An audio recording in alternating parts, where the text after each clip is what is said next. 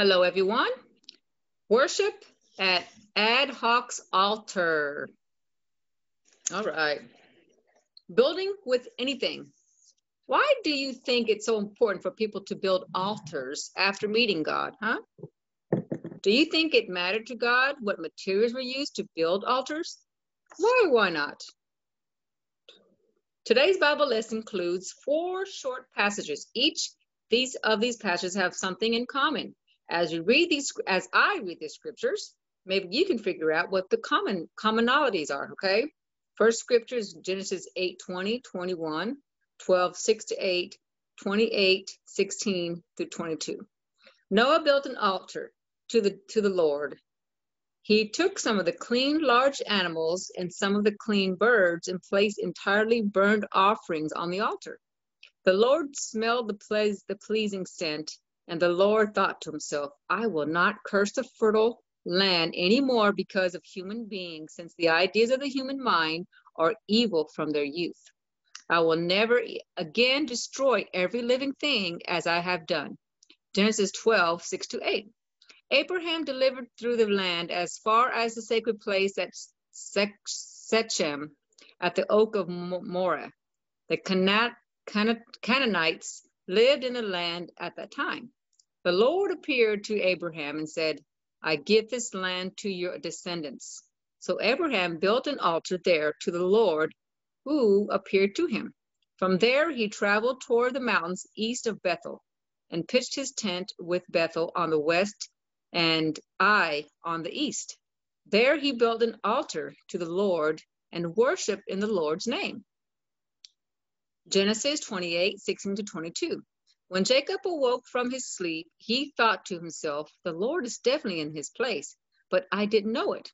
He was terrified and thought, this sacred place is awesome.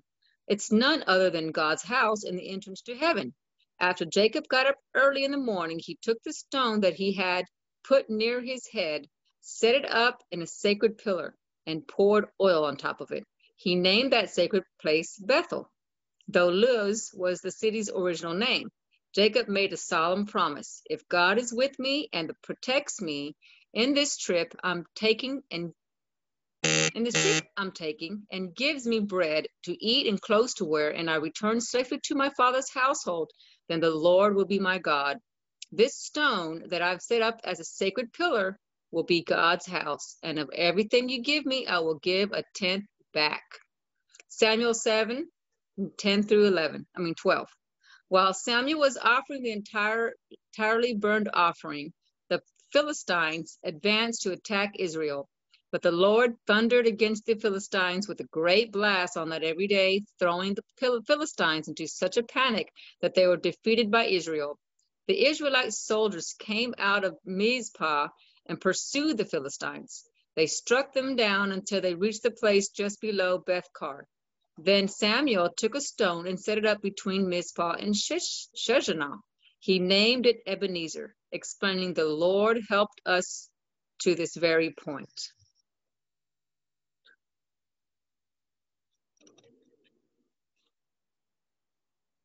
In the Old Testament, people built altars when they encountered God in unexpected places.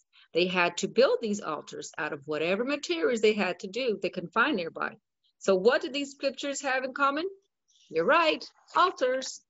Why do you think that people in these stories built an altar, huh? What do these altars represent?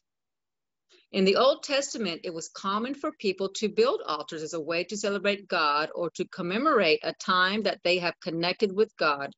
Altars were also a type of monument for future generations. Even though we worship together with others in the same church or around the same altar, each of us experiences our connections to God in a personal way. What does it mean to you to be sacred?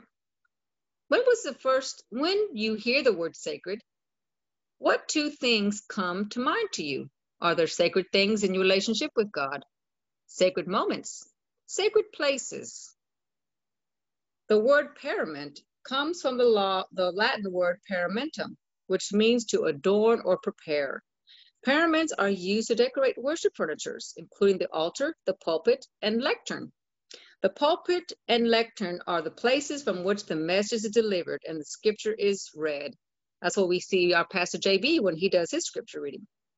In the United Methodist Church, as well as many others, colors are changed based on seasons of the year in the church. Lent and Advent are purple or blue. Christmas and Easter are white. Pentecost is red and ordinary days. The time between Pentecost Sunday and the first Sunday Advent are green. A cairn is an ad hoc altar of sorts, a stack of stones built as a memorial or landmark. It is often left along a hiking trail for people to add and to indicate turns of the path. Cairns have existed throughout history. The name comes from the Scottish Gaelic word cam.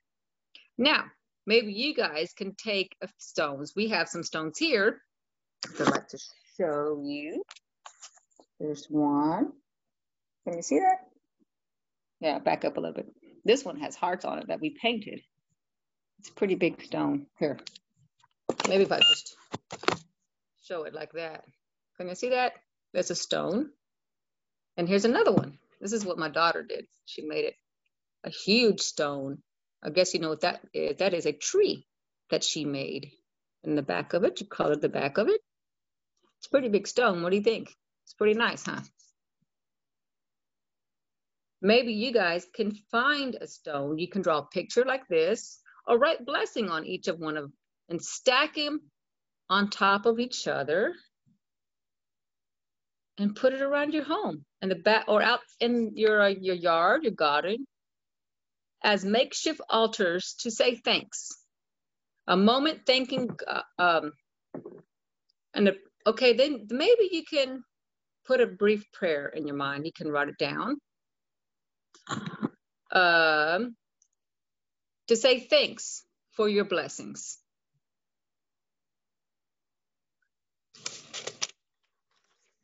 Now we can say thank you to our Lord in a prayer. Lord, we are grateful for your presence, and we thank you for the opportunity to worship you both together as a church and in our families and you in our lives forever. Amen.